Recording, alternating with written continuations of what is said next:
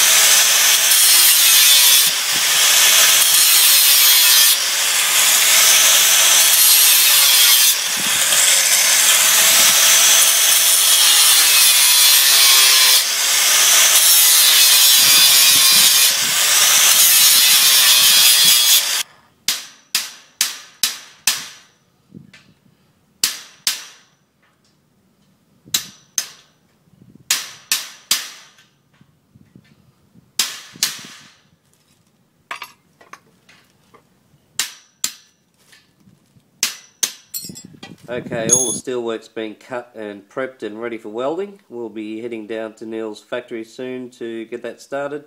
But before we do that, we'll just have a look at the final assembly on the face panels of the black box.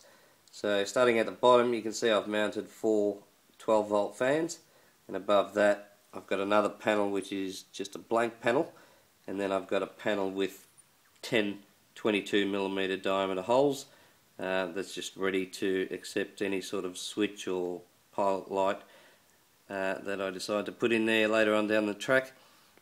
Above that I've got 3 DC power supplies.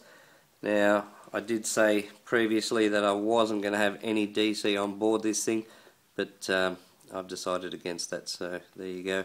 So I've got one over this side here. You can see I've got a momentary switch here in the green, on and off switch there, and negative and positive. I've got another one here, negative and positive. Both of those will be 12-volt power supplies. Over on this side, you can see I've got another momentary and an on and off switch, and then I've got a negative and 2 positives for dual output. And in the center here you can see I've got the emergency stop switch and the on and off switch, which is the control circuit for all of these power supplies. And above that I've got the main control circuit, emergency stop switch. I've got a pilot light and a locked out on and off switch. So once this is locked out, nothing here will work at all.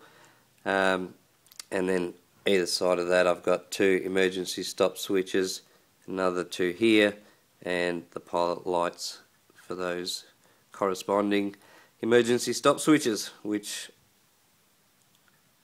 are the switches for the variacs, which are up here.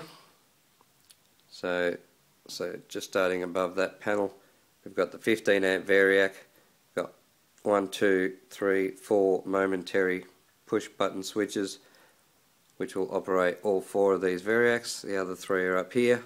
This is the 8 amp variac and 2 750 milliamp variacs.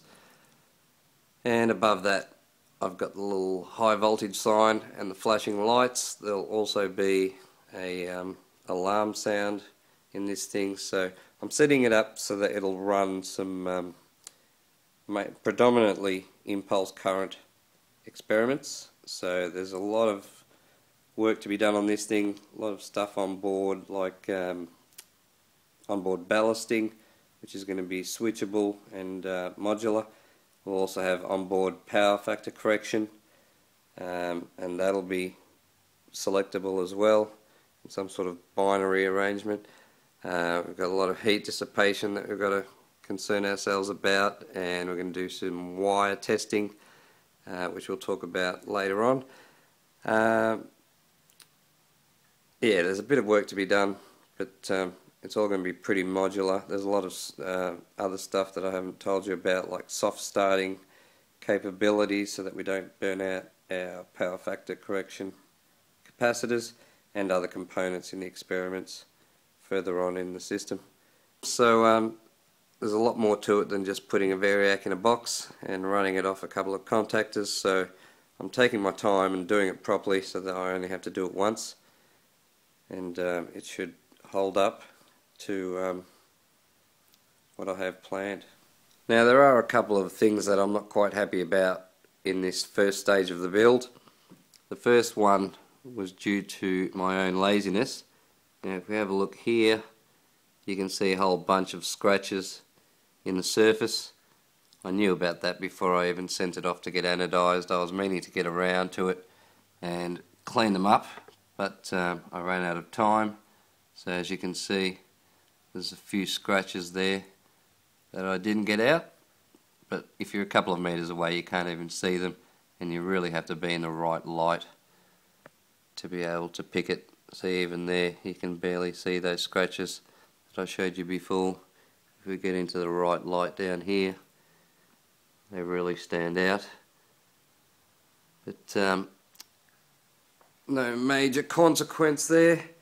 The other thing that I encountered was the fact that each panel was a slightly different shade of black. I can only put that down to the fact that I salvaged all of the aluminium pieces at different times from different batches of aluminium, so I'm guessing each batch had different impurities and gave a slightly different black finish. I do know that all of these pieces went on the same rod in the same bath for the same duration of time, so that's about all I can put the colour differences to. But again, I mean, we're not building a piece of artwork here, we're just building a functional power supply that looks reasonably decent, and I think that's good enough for what I was after. So moving on to the next stage, which involves installing a whole bunch of ballast transformers on some sort of scaffold levels here. I was originally planning on using T-slot extrusion in the 40mm wide version. After having a chat with a guy down at the place where I get it from, he's talked me into using this stuff. It's a 20 by 20 instead of a 40 by 40, and it's a much better idea because by the time I get 5 or 6 levels of this stuff, it's going to add up to a couple of 100mm overall, and I can reduce that by 50% by using this stuff instead, which is only half as high. It'll still handle all the weight and it'll do the same job, and it's cheaper. So it'll give me a bit more access inside the unit. Unfortunately, I couldn't buy any of that at the time. It was on back order and wasn't due in till mid to late August, which is about now, so I might be going back there very shortly, getting some more lengths of this stuff. We'll have to cut it all up, and that'll be the next stage, filling up this massive gap here with levels of transformers and ballast transformers, and we'll have some panels for power factor correction capacitors and all that sort of stuff. But that's the next stage. The other thing I have is a whole bunch of wire samples that you can see in those Ziploc bags there. That's sitting on top of a ceramic bakelite board, which is going to be my little test assembly, so that we can test all of those different wires that I've got from different manufacturers. But we'll talk about all of that later on, and I'll probably do a separate video just on the wire testing. I think it'll be an important part of the process to actually test the wire to make sure we're picking the right one for the job. But yeah, so now that we've had a look at that, that's the next stage, building that, testing the wire. Once that's done, we can start wiring everything up. So let's go down to Neil's factory and do some welding on the vacuum chamber frame. I thought you would have brought your helmet.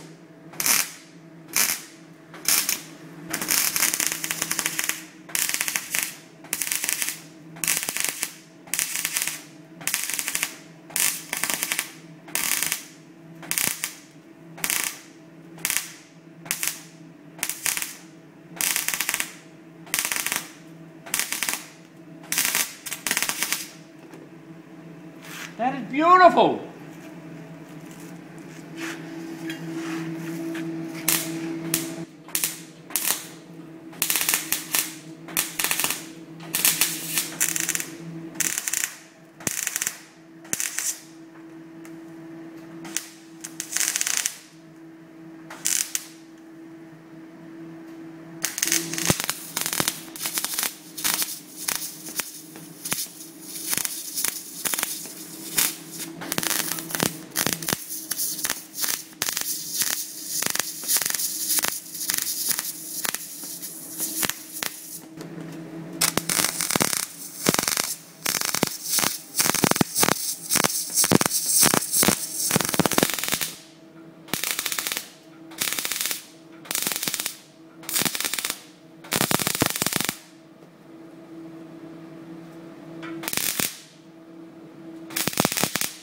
Right, now what?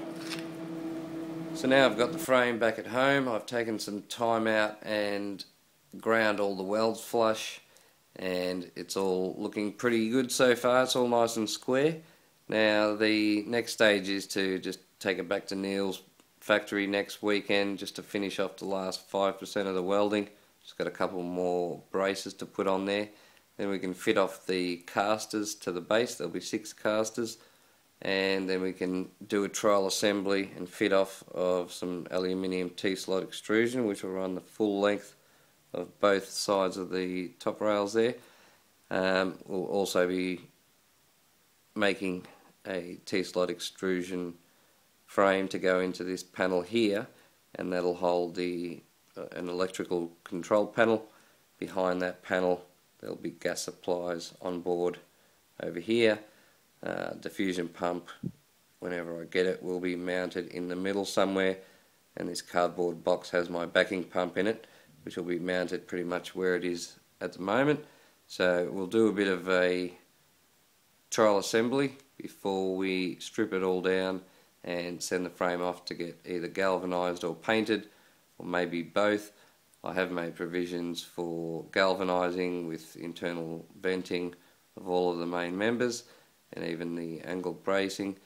There's a whole bunch of holes all over it, 8 to 10 mil holes, but when it's all fully assembled and completed, most of those holes will be covered up anyway. You won't see them. Until next time, thanks for watching. Please subscribe and leave comments. What are you doing? You can't be taking... I hope I'm not in that picture. What are you doing now? There's no more... Just pretend I'm not here. Oh, Pretend I'm not you here. give me a complex. I'm keeping you honest. Oh, wait a minute, you should be taking photos of the welds. Oh.